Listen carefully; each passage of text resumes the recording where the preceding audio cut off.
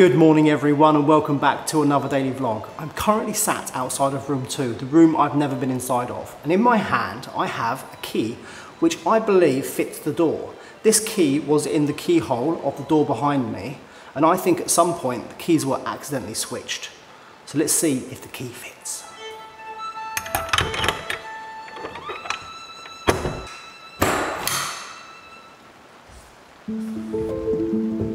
Oh. There's nothing here.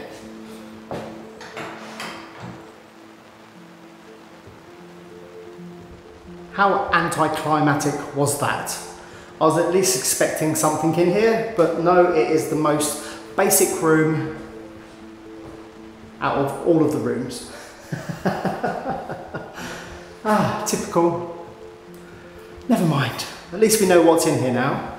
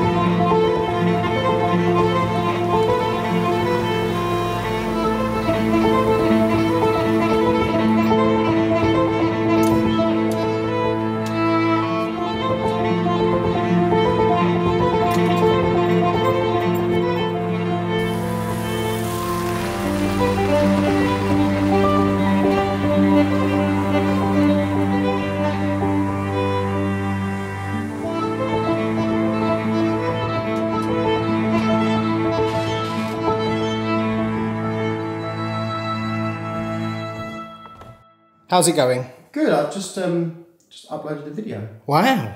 After so many months. It's a miracle. Yeah, it's a miracle, but although I haven't released any videos, I've actually still been filming. So I've got like 3 months worth of videos, like 8 hours of footage. Well, edit them and put them on YouTube. This is the first one going out. So actually, no, it's good because you can see more progress happening over a short, in one video now. So the video is going to be the installation of the staircase. Oh wow, that's really exciting. Which is, I've been waiting a whole year to actually get it made. The staircase is a big deal, I must admit. Yeah, so in the video you'll see it installed, and then I'll talk about what else needs to be done to finish the kitchen. So brilliant! I'm really excited for that. So yeah, I'll upload mine the same just after yours.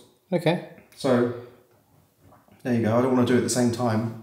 It might take all your viewers. No, no chance of that. Yeah, so if you want to go and watch Michael's video, he's putting a video out tonight. I will put a card somewhere on the top corner of the screen there somewhere. Yeah, channels, if you don't know who I am, we're just doing it ourselves.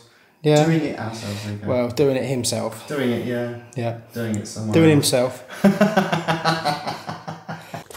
You've heard it from the horse's mouth. Michael is putting a video out. Michael's videos are fantastic to watch. Very, very engaging.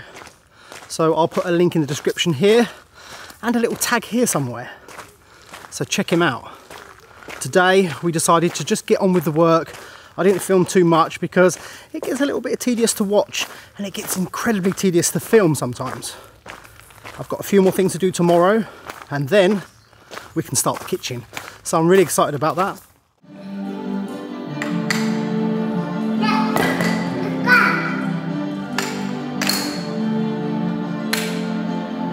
It's almost the end of the video, but I thought I would sit here after work with a drink and answer a few of your comments. So let's start with the first one. Martha Evans, during the World War II era, was the convent taken over by Germans or did it stay in the hands of the nuns? I believe the nuns remained at the convent during the Second World War, and 100 beds were made available. I'm not sure in what part, either the convent or the hospice itself, and they cared for the wounded soldiers. Next question by Kathy K. Did the nunnery die out? They got too old and no young ones joined. That's what's happening in the States. While some orders are fine, others are dying out. So what I think happened is, essentially the nuns were aging, and I think what they did is they sold the farm behind and used that money to transform the convent sort of into a retirement home for the nuns who were remaining. That's why you see a lot of the interiors as they are, very clinical looking, like an old hospital almost, even though it wasn't a hospital. The hospital was actually next door. So yeah, an interesting question, thank you. Next question by Dotty Ditto. What do the rooms and cellars smell like? Like a hospital. Next question is from Hello Denise. It is a confessional for a priest to hear confessions from nuns, question mark. There is a confessional. I don't know what it was used for, if it was for public use or if it was just for the nuns themselves. I don't know. Next question is by Set. Maternity hospital comes to mind. Locking up women and taking their babies wouldn't surprise me. The convent was a private community. You had to be a nun to live there. They didn't take babies, I can assure you. It wasn't one of those sort of convents in Ireland that you hear about or in Canada. They ran a hospital next door, which was public. Yeah, it was a private community where the sisters all lived together. Next question by Ian Walsh. Can you not get a digger in to clear the garden, Billy? Unfortunately, there is no access to the garden from the outside, apart from through the convent itself, and the digger certainly wouldn't fit through the convent. We need to put in planning permission from one of the rear car parks to access the garden, so I'd have to essentially knock the wall down, well, a section of it, and put some columns using granite and put beautiful cast iron gates, and that would be the only way, I think. It's just started raining now. Thank you to everyone for watching today's video. I'll try and answer a few more questions in the future videos. So thanks for watching, and I'll see you all tomorrow.